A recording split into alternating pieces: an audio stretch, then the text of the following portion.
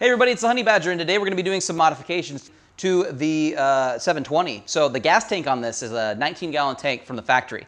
Mine, when I fill up, only fills up about 14. There's actually a big dent in mine from a previous owner who did something, I'm not sure, and it's kind of restricted the actual capacity of my fuel tank. Now, I could replace that eventually, and maybe I will, but for the time being, I'm not going to. But something I've always wanted to do, because I think it would look cool and it would just be good to have a little extra with me, is to install an external fuel tank in the 720. So if I ever run empty on the main tank, I can pull this out and fill it up. Maybe when I'm in the backcountry, when I'm exploring, maybe when it's just a really long stretch between gas stations, when I'm out in more rural parts. So we're gonna install that today, give ourselves 5 additional gallons of gas to bring with us that we always have as a backup. That way we don't run into any problems when we're out exploring. So the only couple things you need really is this mount and holder for the jerry can itself. I'll leave you links to these in the description.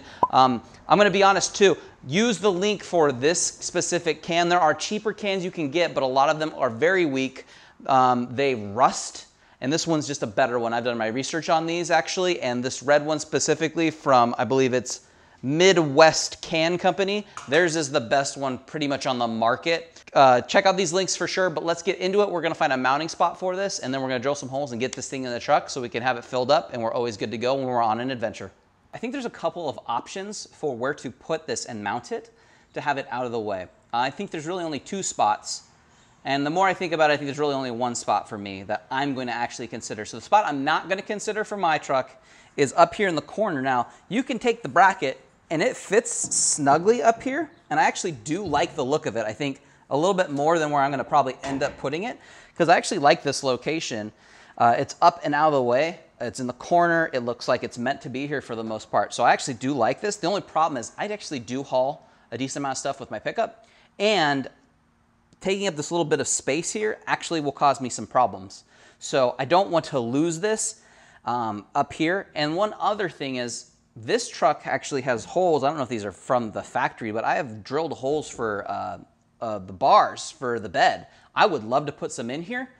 And I cannot have this here if I eventually find some bars for this bed. So if you also know anyone who has some, let me know, because I would love to buy them and I can't ever find them anywhere. So I'd love to find the original Nissan bars, but maybe someday if I ever can get a hold of them. So I can't really put it there for that reason, and it's kind of in the way if I use the bed. The other spot though that I'm gonna probably go with is up here. And it's just a matter of putting it just right behind the wheel well, because it's about the same width as the wheel well.